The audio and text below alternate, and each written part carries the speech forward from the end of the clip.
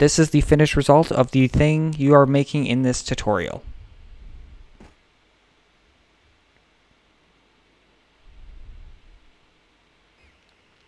So in this video, I'll be showing you how to make a typewriter effect for your UI objects.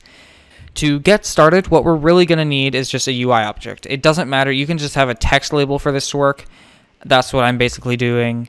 And I'm actually just going to put the script in the text UI object. It's just a text label, and that's it. If you do need help on making the UI, you can just look at what I have and basically just copy it. So I have a main frame, I have the text, and then I just have a name thing. And of course, I have a local script in there. And if everything does rescale for screens, for all screens, so if I were to do this or something, it's going to rescale. If I were to like bring the asset manager or something and I were to drag it over here, or even the workspace or something, it's going to rescale for all screens. And if you don't know how to do that, you can just get my plugin, which is offset to scale, which will change all of the descendants and or children and descendants, I guess, to offset. I mean scale, which will rescale for all screens. So I'll leave a link in the description where you can get that plugin. And without further ado, let's just get right into the video. So the first thing we're going to need is the typewriter function. So local function typewriter, and we're just going to put in string s. Okay, we're just going to call this function down here. So typewriter. We're going to give it just a random string. Hello. Actually, we'll do this. Hello, and we'll say my name is Noob. Do you like it? And then we'll say something like, if you don't, I will hate you for all of time. It's just something ridiculous like that. So we'll put the apostrophe in there. Whoops. Apostrophe. Okay. So this is going to be the string that's going to be shown right on this text box here, or the text label. So you can put whatever you want in here. Probably you're going to want to have some way to change it for each individual NPC. But in this case, we're just having a random string that I just created right now. And you'll notice that I put in deliberate commas because we are going to be using that in our thing. It's going to pause for a slight period of time when you get to a comma and any sort of point where you might want it to pause. Okay. So the first thing we're going to need is we're going to need a new string variable. It's just going to be an empty variable for right now. Then we're going to need a for loop. So for I equals. We're going to go from 0 to s length, and we're going to give it 1. Now, what does this do? So basically, we're starting at 0, and all this does, this is the same as saying string dot length, len, or len stands for length. So it's just going to return the number of characters in this string. So this is the same as saying that. So if you know how to use that, this is the exact same thing. It's equivalent. So let me actually just do a comment. So we're going to do string dot len of s is equivalent, is equal to s length. There we go. So that's this exact, these are the exact same thing. And all they do is return the number of characters in this string. So the reason why we want to do that is because we want to go from the first character all the way to this character here. And so it's going to do that. Before we go any further, I like to put a weight down here. And so yeah, now what we're going to do is we're going to set this new string value. So we're going to say new string is equal to, and this is where it gets a little bit complicated. So we're going to call string, actually we can just say s sub, and then we can give it 0 or 1 and I. Okay, again, this is exactly the same. So string dot sub is equivalent to, so it just is a faster, basically it's just a shorter way of writing the exact same thing. But basically what it's doing, let me just use the more descriptive way. So if we say string.sub, whoops, 1 and I. Pretty much what we're doing is we're saying this is a string we want to use. Then this is our starting character, so it's going to be the first character.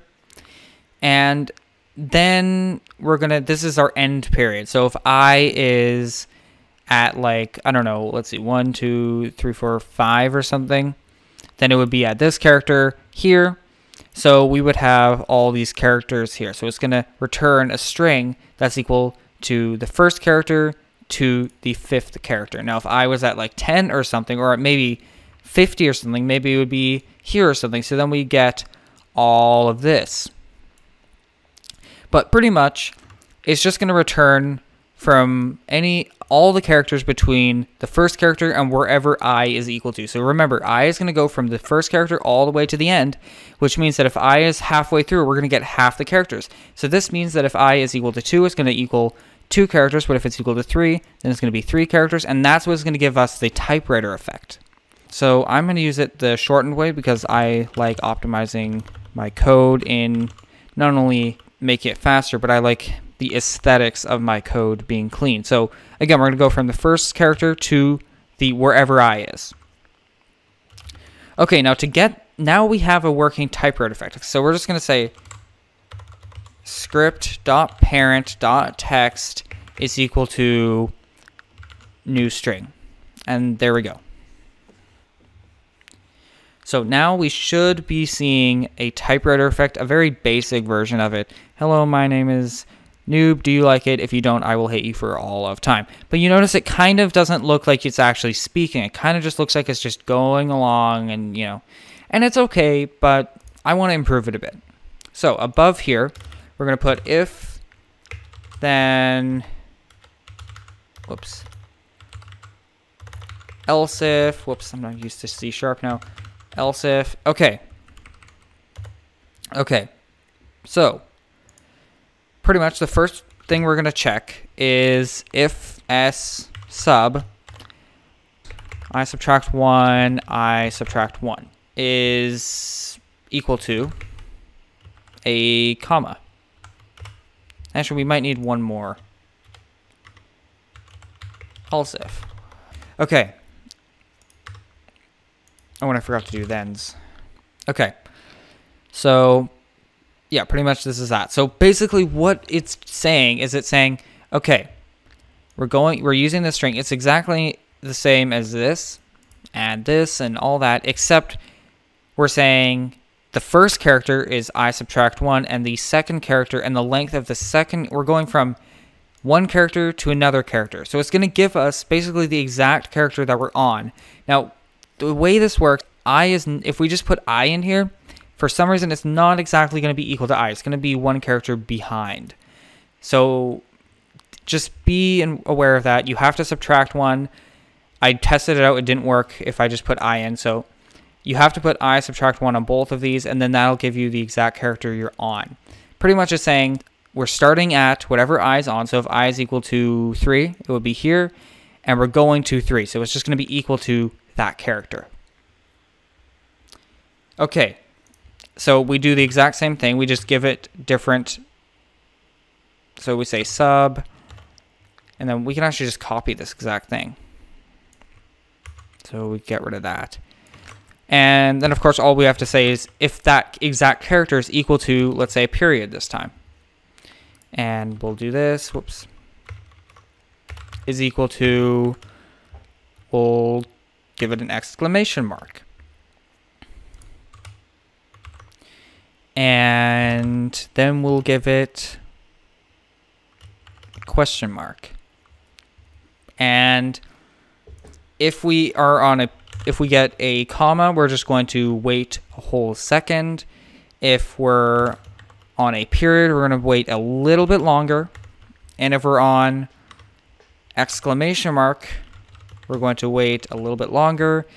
The same with with a question mark. So now if we hit play, now you'll see how this works. We might want to lower the wait time. Yeah, I kind of think we are waiting too long. Let's just do 0.5. And then for this, we'll do 0.8. It's pausing a little bit too frequently. And even we might even do 0.7 because that is just a little bit too slow. And even for commas, we might do that. And I might just do that. So if we hit play now.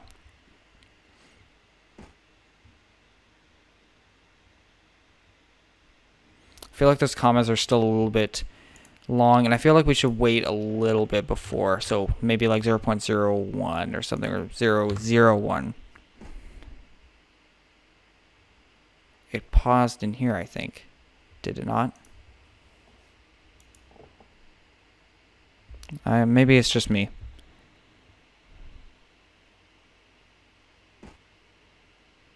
No, I don't think so.